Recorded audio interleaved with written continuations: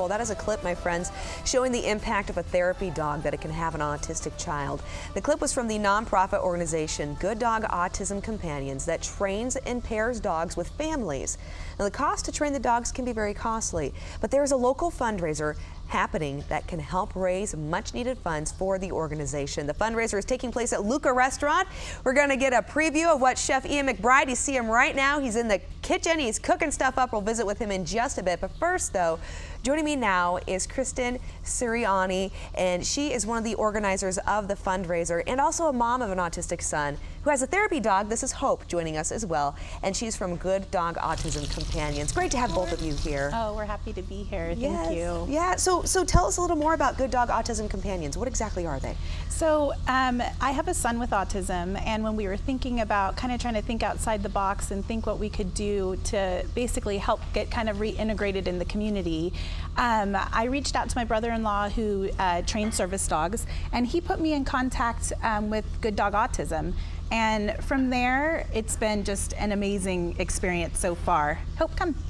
Hi, Hope. Hope is beautiful. And Hope is rather young too, right? Is this Hope that we're looking at too? It's not. So these are service dogs that have been for all the other children that Good Dog Autism has helped. And it's just an amazing organization. And she's really great at just helping to lead you through the process, what to expect. You know, when we're out in the public, it's really hard for people to kind of understand some of the movements our kids have and things like that. And so sometimes people stare and things like that. But when they see the service dog and they see Good Dog Autism, it just kind of, it makes sense. And people get a smile on their face, and instead of the kind of awkward stares trying to figure out, what's going on here? Yeah. And so tell me, what is the difference between having a service dog like Hope right here versus getting a dog from the pound or from a breeder? Well, the difference is going to be, so she's only one, so she's very young. She's not fully trained yet. She's in training. But what they're going to do is they're going to be able to provide like pressure. When they were talking in the last segment about like weighted blankets, they're really great to help regulate kids. It's going to help the public aware of what's going on with the kiddos. And so they'll have specific commands that are targeted just to that child. Wow. So for my son, it helps with anxiety. She can do different commands like lay on and things like that to provide you know, pressure. And then he also gets to help care for her. And so that's a big part in the house, you know. He feels a big sense of pride to be able to help feed her and pick up after her and things that I don't really care for doing, he loves to do. So literally it's a companion. Yes. It's a companion. And the unconditional love is just amazing. That's beautiful. So tell us about the process though. How does one get a dog like this? What's the weight? What's the cost? So the wait is typically around 2 years, but in that time you're really doing a lot of things to prepare, so it doesn't seem as long. But you'll call up with Good Dog Autism. You would speak with Laura. Laura is also a mom of a son with autism. And basically she goes over a whole, listens to, you know, your child, what they're like, what their needs might be, and then let you know if it's something that she thinks would be appropriate. Great. And we actually have some pictures too of your son with Hope as well, just so you guys can understand the relationship and the bond that the children develop with these pets and how much they really mean to them. And there's a fundraiser too to help raise some of these costs so other people can get dogs just like your son and Hope. Yeah, so for the organization, it typically costs about $26,000 for them to fully train each dog. So of that, they come up with half of it. They come up with the $13,000, and then the families are responsible to fundraise the rest. And Luca reached out to us last year and really wanted to help my son Braden get his service dog. And then this year they reached out again and they just said, you know, this is such a good organization, this is such a good cause that we'd really like to step up and help out again. How fantastic. So when is this event? So it's April 24th. And the tickets are $50, and with that you get a 4-course meal, you get wine, you also get entered into a raffle, and there's a bunch of raffle prizes. And Ian's an amazing chef, so you will not be disappointed with the food. Oh, no kidding. I know, I can tell right now because I can smell it right here in studio. What a fantastic opportunity. Go out, have a great meal, and you're raising money for a very important cause. 100% is going to Good Dog Autism. 100%. Wow, that's pretty rare that you hear that. Yes. So thank you so much. Thank you. And everyone, we're going to walk on over to the kitchen right now. We're going to check in with Chef McBride because he's currently whipping up up some of that possible menu items that you're going to be enjoying when you go on over. So I'm going to step on over Hope here. Hey, puppy, good job. Hi, Chef. How are you doing? Well, how are you? Great. Thank you so much for joining us. So tell us, what exactly is it that you're creating here? This is going to be one of the courses at the Good Dog dinner.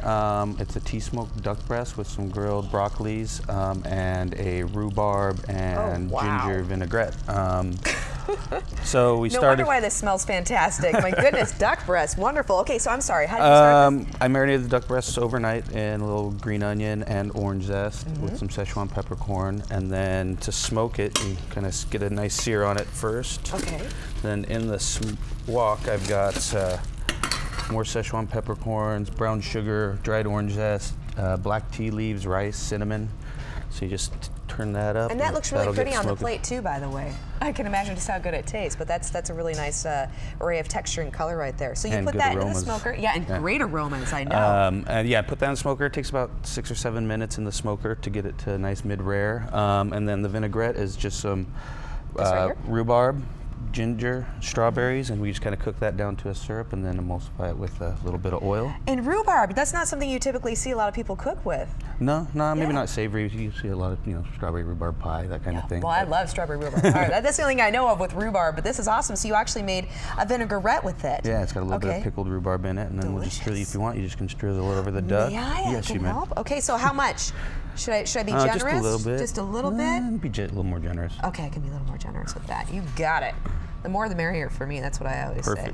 Okay, fantastic. And I've got some sun-choked chips that we're gonna sprinkle over there. And what type of chips are these? Sun-chokes, or a Jerusalem artichoke. It's kind of like the root of a flower similar to a sunflower. Yeah. No kidding. Okay. Oh my. Oh, I could eat that all day. That's fantastic. Okay, I will. I'll have another one. Do you mind if I dip this into the help yourself into the vinaigrette? Delightful. This is great. So why is it important that restaurants get involved? As was mentioned, Luca did this before, and then well, Braden's dad, Dominic, was our general manager at one point, and now he's come back as our director of operations. So it was a real close connection there. And then at the same time, just a good organization to help out. Something a little different, something a little more grassroots, kind of smaller organizations. I think sometimes those get a little bit forgotten with the bigger charities that get all the press. So no, they really do. And this help these little ones out. This is such a special cause in itself too. I mean, especially when you see the connection that that the young boy and his dog have, to know that that can help children so much. Why wouldn't you come out to Luca and have an amazing meal like this? You're going to go anyway, you know it, right? But you get the wine, and then the 100% of the proceeds go to this very important cause. Awesome. This is delightful. Chef, thank you so much. Thank you. And I want to know again, when is the event so our viewers can come out, they can enjoy amazing fare such as this? And be Sunday, a part of April 24th. So when is it? I'm sorry. April 24th. April 24th. Come on out, everybody. 6 p.m. Luca Restaurant and Bar. That's at 1615 J Street. If you don't know where it's at, of course, I'm sure you've been. It's such an amazing restaurant. And hey, Kristen, once again, where can people go to get those tickets so they can be a part of this? So there's goodluckydog.brownpapertickets.com, or they can go to Brown Paper Tickets and search for Luca. Either way, they can go, and that's where they can get their tickets. And where can our viewers too go so they can get more information about the Good Dog Autism Companions? They can just Google Good Dog Autism Companions, or they can go on Facebook. They really reach out quite a bit that way, so you can watch the puppies getting chosen and their journeys. Oh, really? Oh my gosh, how much fun. Okay, thank you guys so much. Thank you again, Chef McBride. Wonderful. Thank you, Hope. You can't see her. She's down here in the kitchen. She's adorable.